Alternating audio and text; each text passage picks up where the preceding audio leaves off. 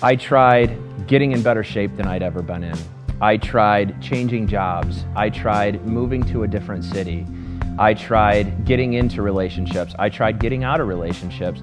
I suffered a lot with anxiety, anger, and bitterness, and it consumed my whole life. I tried literally everything that you could imagine to quit drinking on my own, and I couldn't. You know, I've always dealt with an issue with food and eating, being overweight my whole life, and it's affected my life every day. Just angry at the world and not happy with myself or with anybody else. I was just this person that was just walking through life aimlessly. I felt like death was knocking on my back door. The way I was treating myself and the way I was treating my body just wasn't hurting me. It was hurting all the people that were around me.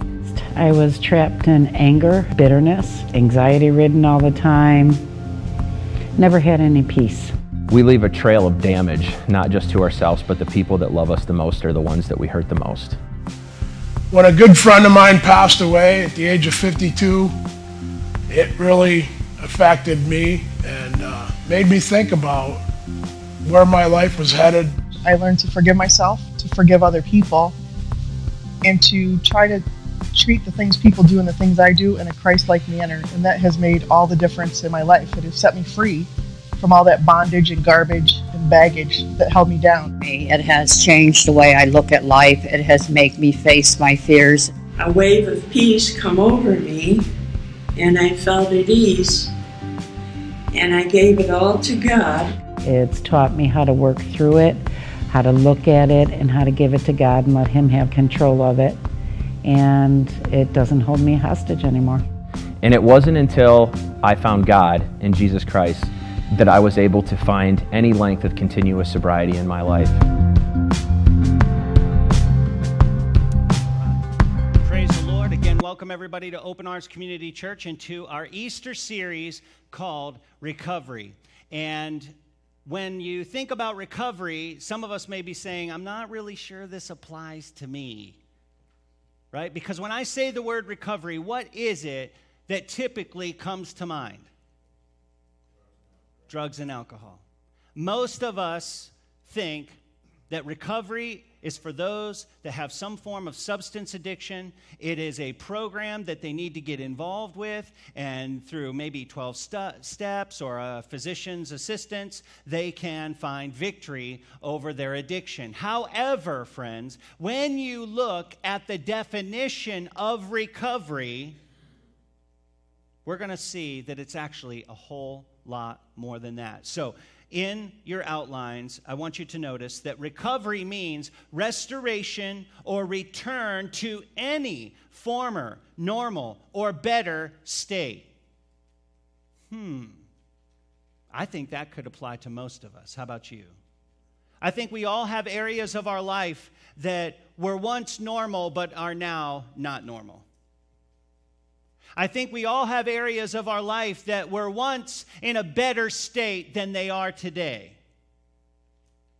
And wouldn't it be awesome to have them return to that former normal or even better state? It goes on.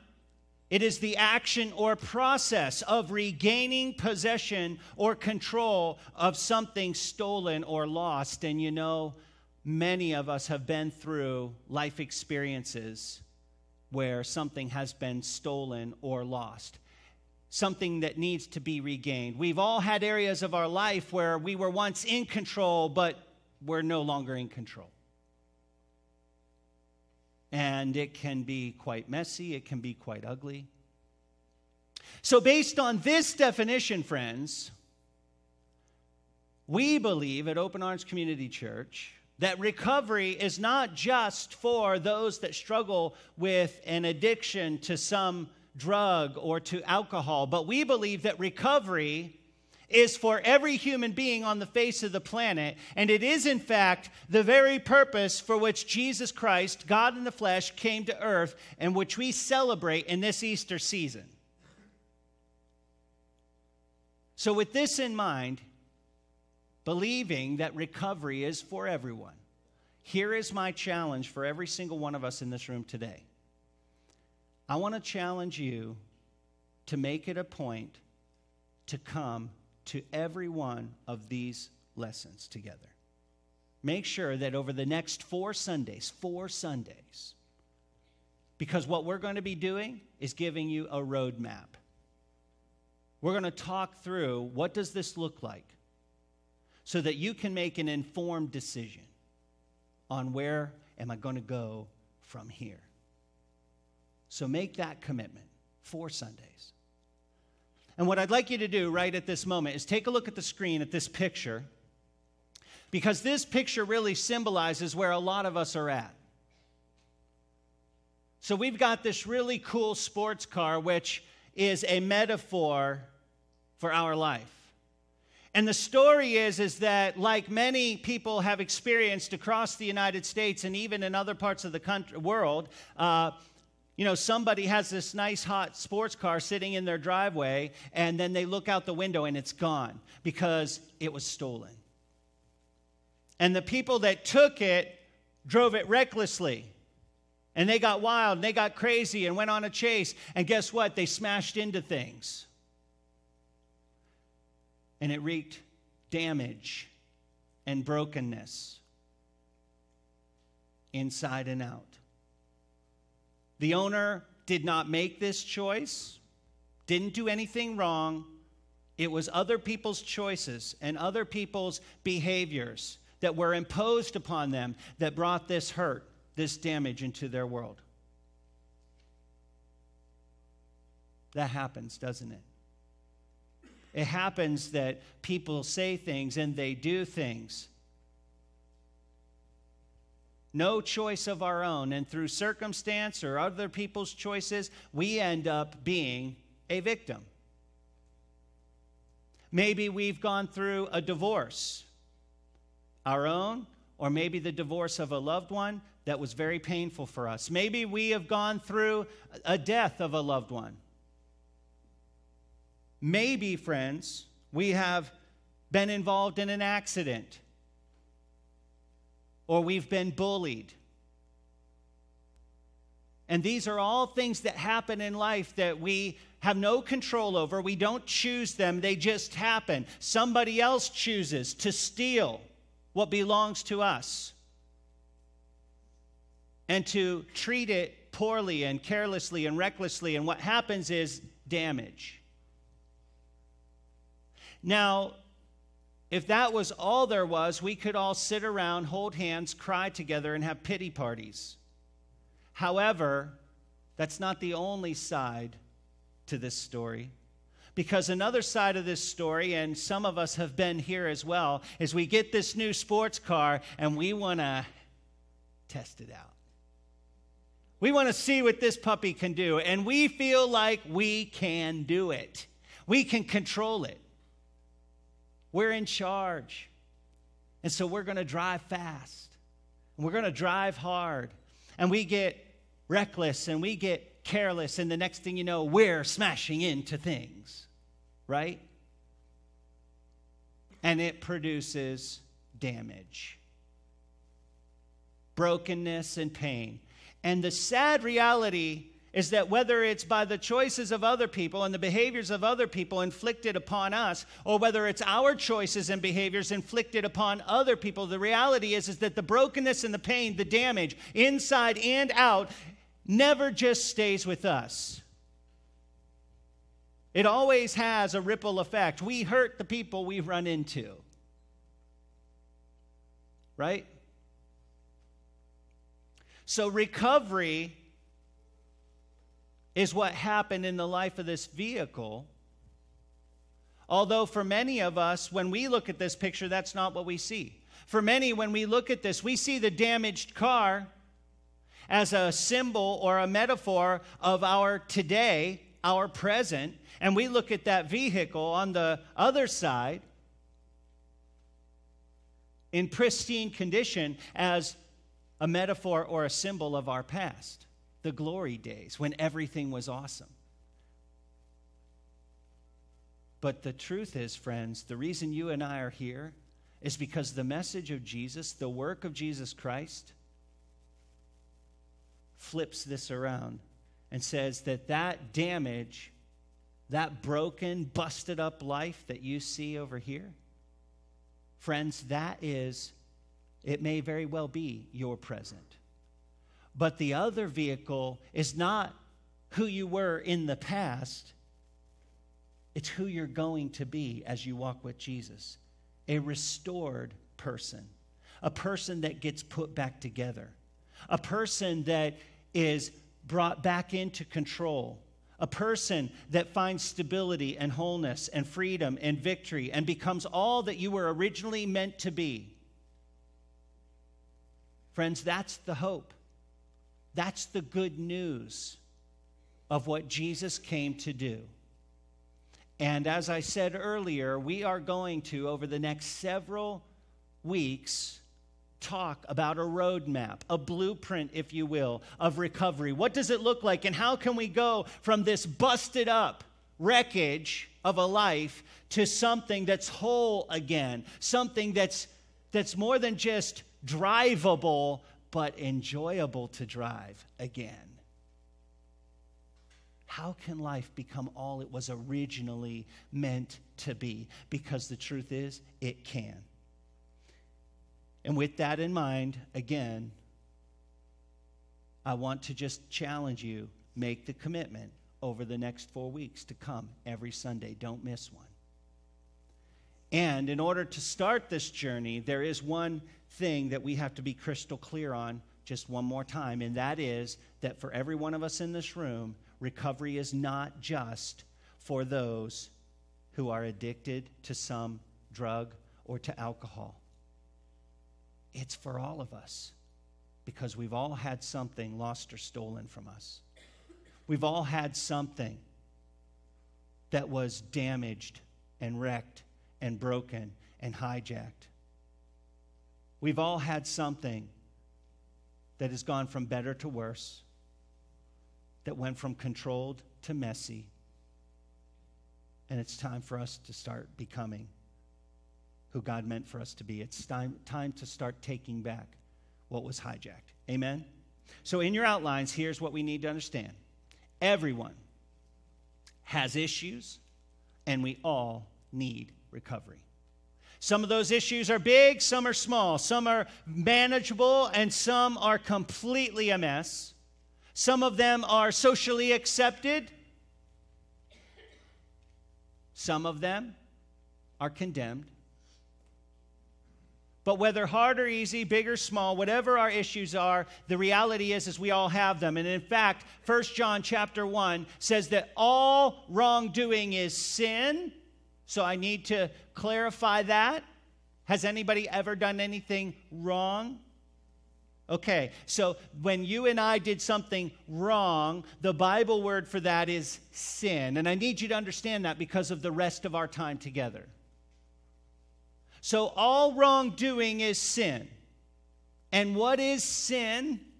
Because when I say the word sin, the first thing that comes to most people's mind is some heinous act, like rape or murder or something else like that.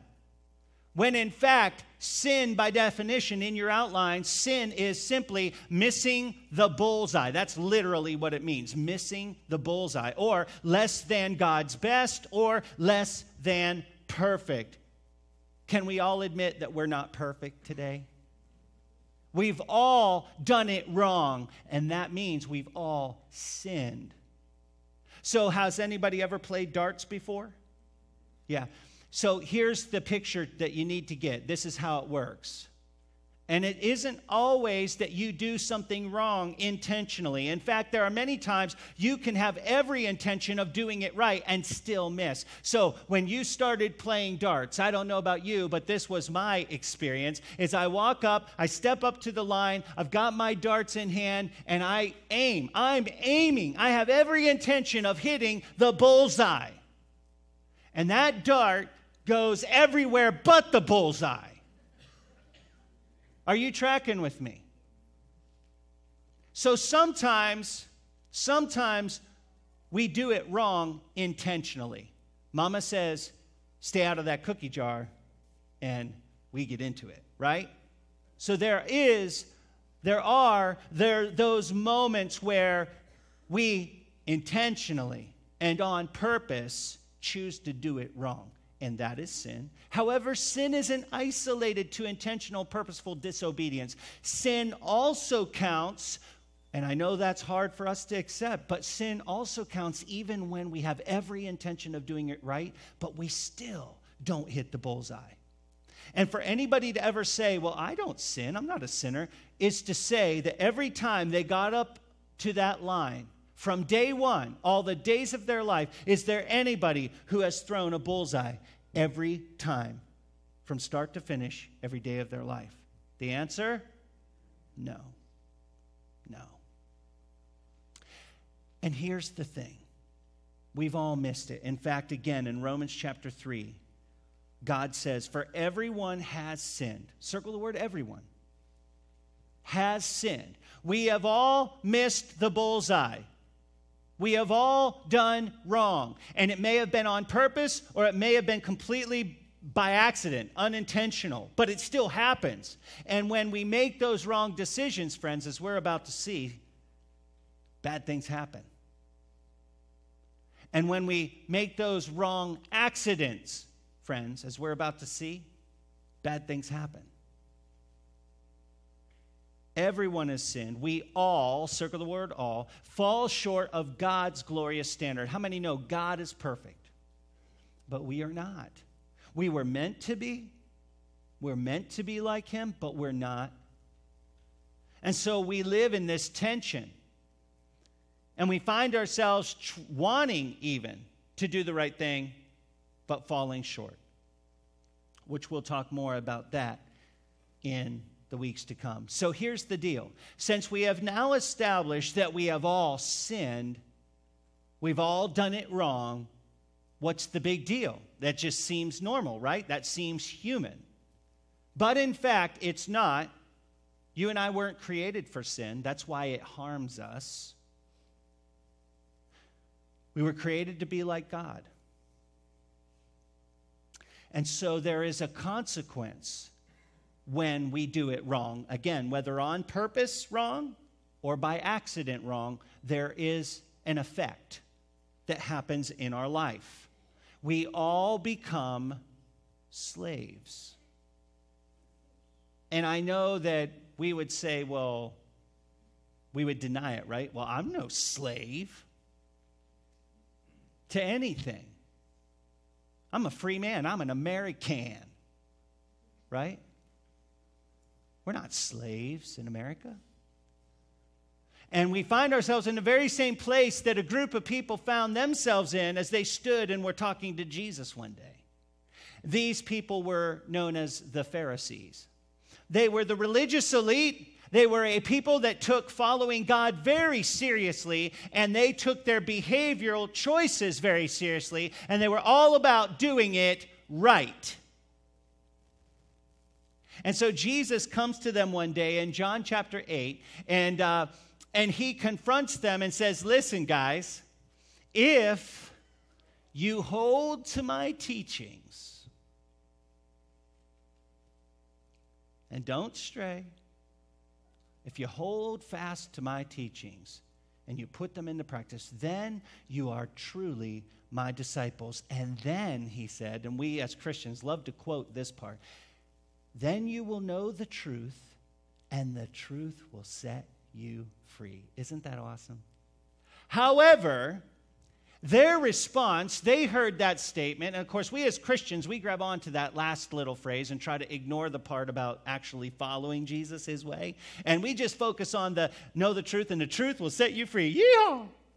But these Pharisees did not like what Jesus had to say, and so they reject what he said. They retort back to him saying, excuse me, we're Abraham's children. We're the descendants of Honest Abe, the original, and we're here to tell you that we've never been anybody's slaves. We're not slaves. What are you talking about, being free? And this is not in your outline, but it'll be on the screen. In John chapter 8, in verse 34, note that Jesus replied, very truly, I tell you, everyone who sins, stop there a second. How many is that? It's everybody, right? So everyone who sins is what? A slave to sin.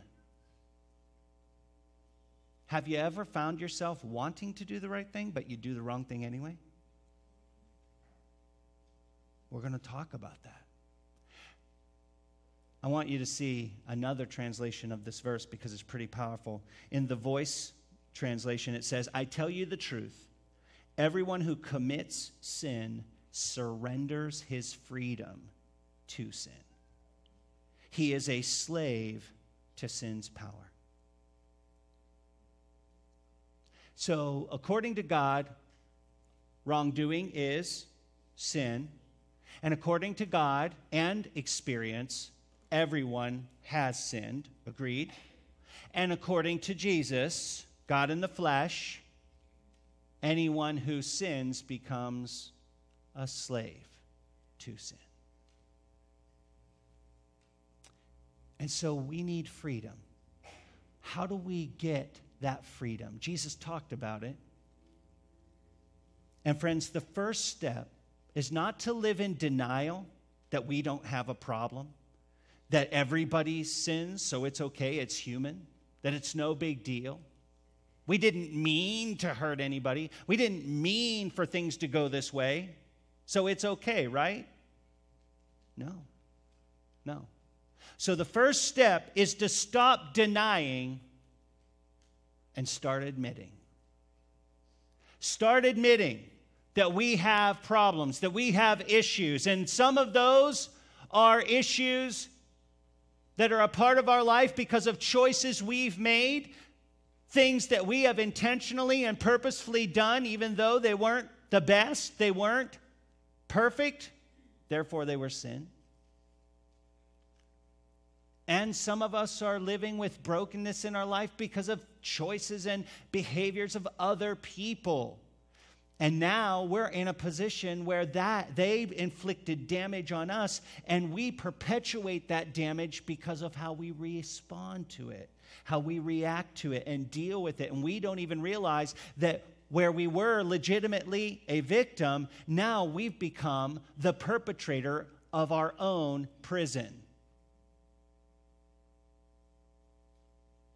Some of us, we all have problems. Some of us, they're internal things like lust or pride, our ego, right? Some are external things like drugs or alcohol, sex, food, maybe gossip, how we speak, our language, right?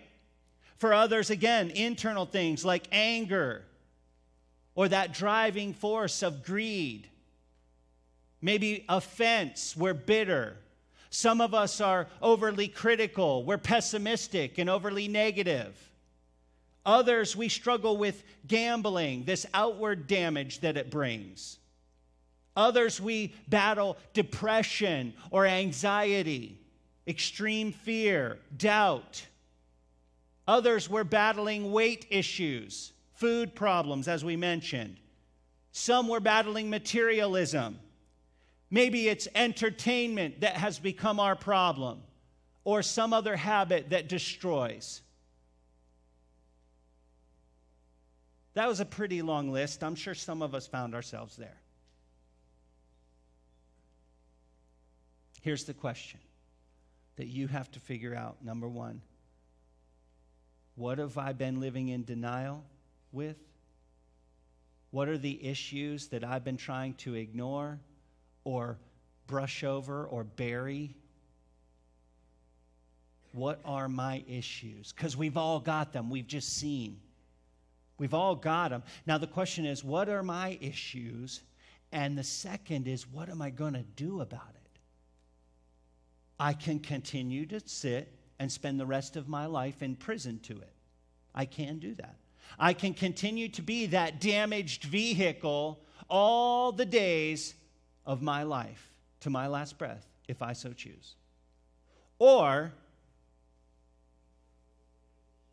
knowing that I can't fix it all, knowing that I'm not the end-all answer to all my problems, though I have a part to play, I can decide, I can make that first step in this journey, and I can stop denying, stop ignoring, stop burying, and I can start admitting.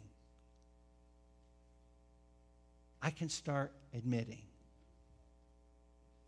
I've got this problem.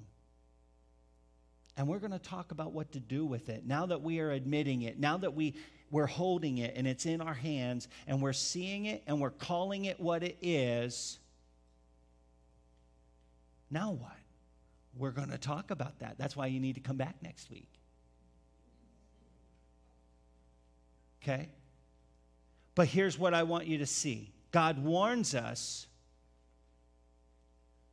not only is our first step admitting, but he warns us of the consequences if we don't. So very quickly, Proverbs 28 says, whoever conceals their sins. So we try to hide it. We try to bury it. Pretend it's not there. We paint it up to look real good for everybody, right? Whoever conceals their sins does not prosper.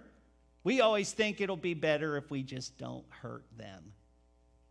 Right? It's better to just make it look good and pretty, hide it if we have to, because knowing would be too hard for them.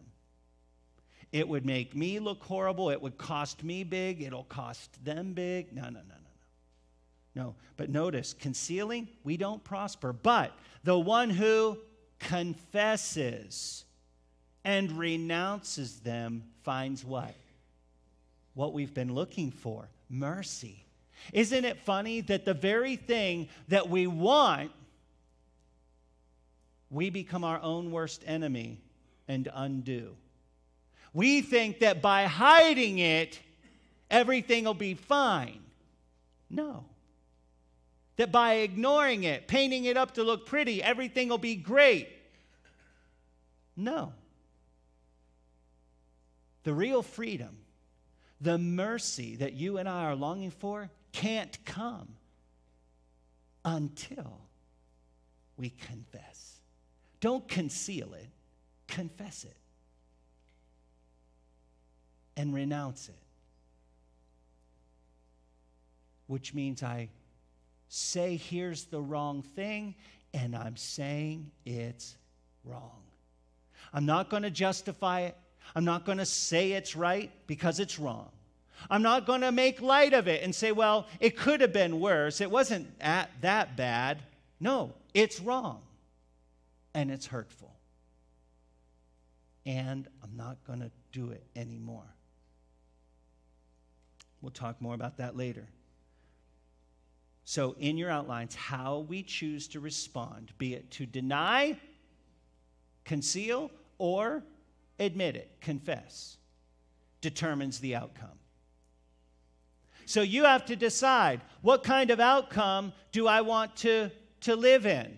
Do I want to spend the rest of my life in prison, lying to the people around me and lying to myself, but staying nonetheless a prisoner to my problem?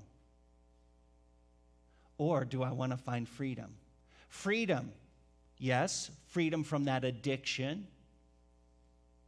but freedom from that bitterness and anger. Freedom from that bad habit of looking at things I shouldn't look at. Freedom from that habit that's destroying my body, whether it's overeating or the use of tobacco, right? I mean, there's 1,000,001 things that we could be engaged in that can be ruining our life and hurting other people. And the bottom line is, friends, how we choose to respond will determine the outcome.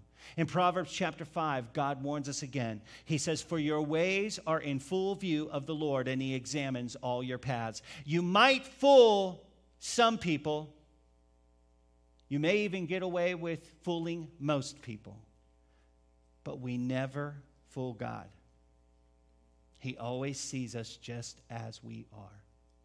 He is truth. And that's how he sees everything, according to truth. The evil deeds of the wicked ensnare them, so our wrongdoing becomes a trap. The cords of their sins hold them fast. So when we do wrong, We become trapped in it, and we literally get chained up. The cords of our sin hold them fast. And for lack of discipline, note this, they will die, led astray by their own great folly. We'll be tempted to want to blame everybody else. We'll be tempted to want to blame the devil, maybe even God, that person that said that mean thing to us. We're going to be tempted to blame a whole lot of other people, but in truth, it's our choices and how we respond to things. And note the destruction. When we live in sin, here's why God, are you ready? Here's why God hates sin. Because it destroys. And friends, it destroys everything God loves. You and all the people around you. And He's not okay with that. And that's good news for you and me, because He came into our world, and we're going to celebrate it this week and next Sunday, Easter. And He did something incredible for each one of us so that we don't have to stay slaves to sin. Remember, Jesus said, you can be free. We can enter into a whole new life. But to wrap things up, I do want to very quickly help you get a clear picture of what we're getting into. So when we talked about recovery, remember that it is a regaining, right? A restoring, a returning to the former state, or even to something better, right? It is a process of regaining control or possession of what was lost or stolen. And so with that in mind, there are a few things that you and I need to be very understanding of as we start this process, because that's what it is, of recovery. So in your outlines, very quickly, recovery is a process that takes 5 things. Number 1, commitment. It's not just starting the journey. We have to stick with the journey, and we have to finish the journey. I have known many people that stepped into sobriety, and they walked in that sobriety for a season. For some, it was weeks, others months. I've seen people be sober for decades. And then, for whatever reason, they step back into their problem of the past. And they end their journey in prison, again, to their problem. And we don't want that. We want to start this journey, we want to stick with this journey, and we want to complete the journey. Amen? We don't want to just enter into freedom and wholeness and life to the full for a season. We want it to become our life. Yes? So, first thing in this process of recovery that it takes is commitment. The second thing is time. It takes time. There is no quick fix to all of our problems and issues. And the reality is we have to also take into perspective that for many of us, our problems didn't just come about in a moment. I mean, someone might have said something or did something, but it's been years in development, years in the making. We've got 10, 20, some of us 30 years under our belt with this problem. Understand, it's going to take time. We can be free from it in a moment by the power of Jesus, but we will have a life of cleaning up and rebuilding, right? And we'll talk more on that next week. The third thing it takes is resources. There are things that you and I don't know, but we need to know.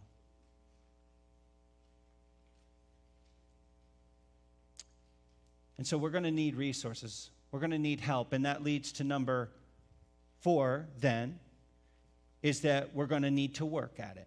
It's going to take work. while we are not the sole answer to our problem, we do have a part to play. And there are things we're going to need to start doing, and there are things we're going to need to stop doing. And lastly, as I mentioned, number 5 is help.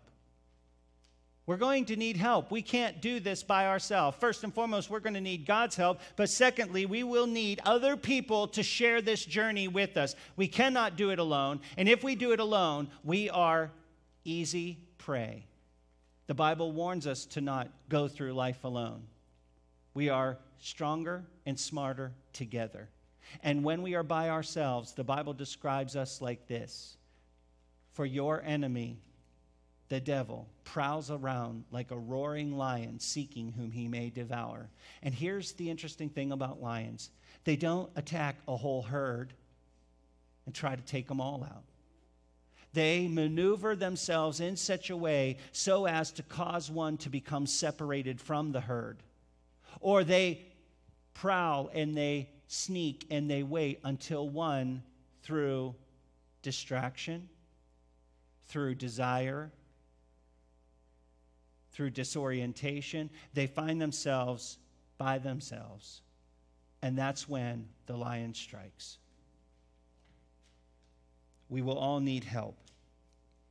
So with those 5 things in mind of what it's going to take for us to walk in this process, where do we start? It all starts with confession. Confession. Admitting we have the issue.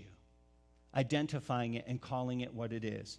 In 1 John 1:9, here it is: if we confess our sins, and that's talking to the Lord, confessing them to the Lord, He, God, is faithful and just and will forgive. He will forgive. Some of us need to hear that today.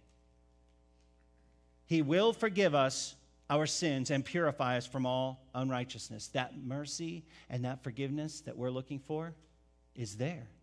How do we enter into it? By just admitting. Confess it to God. Lord, I'm wrong. I've screwed up. Or, Lord, I was wronged. And I've responded to that wrong by becoming bitter and angry, and now I'm hurting myself and others. So confess it to the Lord. But that's not all. We need to find a circle of people that we can trust, confidants, people that will love us and pray for us and hold us accountable. And we need to share with them as well our issue. James chapter 5 says, therefore, confess your sins to each other and pray for each other so that you may be healed. Is it so that I can get forgiveness? No. No, the forgiveness comes from God, and I might need to confess to those that I've wronged and ask forgiveness. But the confession that is talking about here to your fellow man is a confession of confiding for prayer and support and encouragement and accountability. Now, you may find that you have this circle naturally in your life, or you may find that you don't and you're looking for it. So first of all, I would like to invite you after this Easter week, so on next Wednesday, not this one coming, the following, starting at 6:30, our Celebrate Recovery will be meeting, and we invite you to that. Come out and be a part of it. And again, it's not just for those battling substance abuse. It's for anybody seeking freedom, healing, and wholeness and victory over all hurts, hang-ups, and habits. So we invite you out to that. But secondly, I wonder what we need to confess today. I'd like us to just take a moment as we close our time together, and I would like you to close your eyes, and I want you to think. And I just want to take a moment to pray.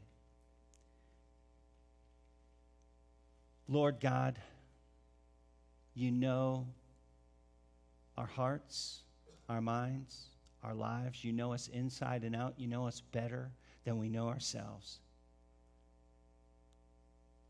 And right now I pray, Spirit of God, search us and know us. Bring to our understanding those things, anything that is imprisoning us, anything that is enslaving us, anything that has become a trap and that is keeping us from the mercy that we long for, the wholeness, the freedom, and the victory, the life that we were created for. Lord God, what is it? And as your Spirit searches our hearts and our minds and our lives and brings these things to our understanding, I pray, God, that you will help us to bring those things to you. For some of us, it's right now, it's in this moment, and we just need to take this moment to confess, God, I have said this, I have done that, I have had this thought, and it has hurt me, it has hurt others, it is wrong. Please forgive me. For some of us, it'll be days from now. But we need to keep praying and keep asking, God, search us. Reveal to us anything that's holding us back.